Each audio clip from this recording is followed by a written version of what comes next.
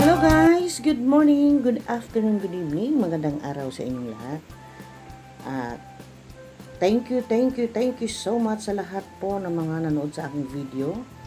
At lalo doon sa mga suporta sa mga sumusuporta sa aking live, lalo kay Ating Mapagmahal. Salamat po Ating Mapagmahal sa suporta mo sa aking live at sa mga pumunta sa aking live. Salamat po. Thank you so much po sa inyo. Meron po tayo ditong isang coin. Magsa-shoutout pala muna tayo. Shoutout po sa aking mga ka-group na si Ating Mapagmahal. Of course, si Mia Lourdes, si Daisy Tuminaga, si Geraldine Larina, kay Yaya May, kay Gloida, si GGS Family Channel, kay Candice Katin, kay Yaya March, at kay Shawel Sahonya. Salamat po sa inyong walang sawang suporta sa atin. Salamat po sa inyo.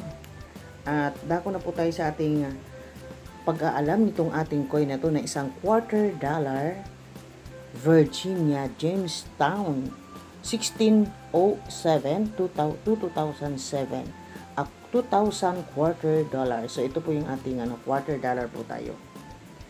Alamin po muna natin kung anong features nitong ating $1/4 coin. So, ang ating $1/4 coin, ang kanyang features ay, ang country niya ay siyempre United States. Ang type ng kanyang coin ay Circulating Commemorative coin. So, commemorative coin po ito. Year 2000, value $1/4. At ang currency po niya ay dollar. Ang composition niya ay copper, nickel, clad copper. Ang weight po niya ay 5.67 gram. Ang diameter po niya ay 24.26 mm. At ang kanyang thickness ay 1.75 mm. At ang shape niya ay round. At ang orientation po niya ay coin alignment. At ang references po niya ay KM309, scone number 309. Ito po ay issue ng commemorative issue from Virginia. Ang obverse po niya, the portrait and left profile of George Washington, the first president of the United States from 1789 to 1797, is accompanied with the motto, "In God We Trust." So, yan pong ito siya, "In God We Trust." Then, and the lettering Liberty, and it's surrounded with the face value and the inscription United States of America, "In God We Trust." Ang reverse naman po niya, so tingnan natin yung reverse niya. Ang reverse naman po niya, a rendering of the arrival of 1607 of the three ships, Susan Constant, Godspeed, and Discovery to Jamestown.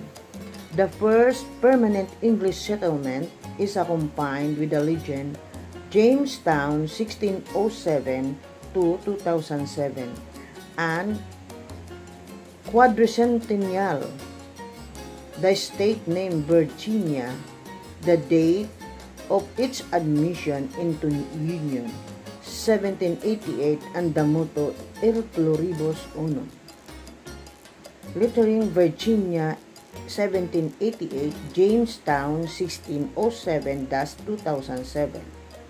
Quadricentennial ang ating coin. So, dako na po tayo sa ating update price nitong ating $1/4 Jamestown sa Virginia. Tingnan po natin. Ang ating sa ebay.com po, nagkakahalaga lang po siya ng €2.49 po. Yun po ang kanilang price dito sa ebay.com. Tingnan naman natin sa iba kung magkano naman ang kanilang price nitong ating 2,000 pala. Sa inucoin.net po, ang halaga po nitong ating commemorative coin na $1/4, nag-start po siya ng 0.42 cents to 2.92 cents US dollar. So, nagkakalaga lang po nito. Kung maganda ang coin nyo, aabot po siya ng ano lang siya, mga 170, mga ganyan, 100, hindi, mga 150, mga ganyan. So, ang price po niya pag i-convert natin,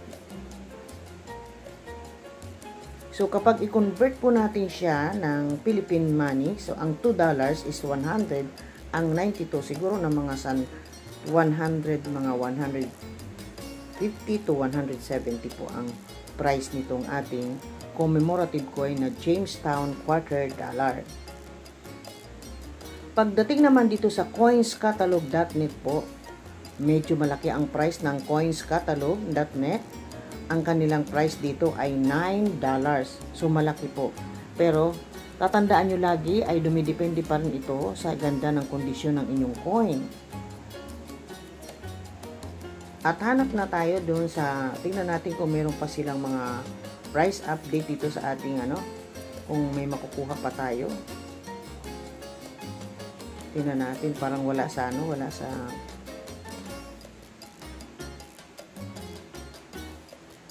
parang wala pa sa On You Miss.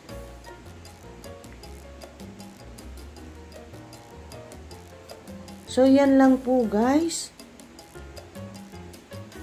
So, dyan po nagtatapos ang ating pagpa-price update nitong ating quarter dollar commemorative coin, Jamestown 1607 to 2007. So, salamat po sa lahat ng mga nanood at sa pagsubaybay sa aking video. Maraming salamat po at God bless po sa inyo. Ingat po. Kahit po tayo ngayon ay sinatawag nilang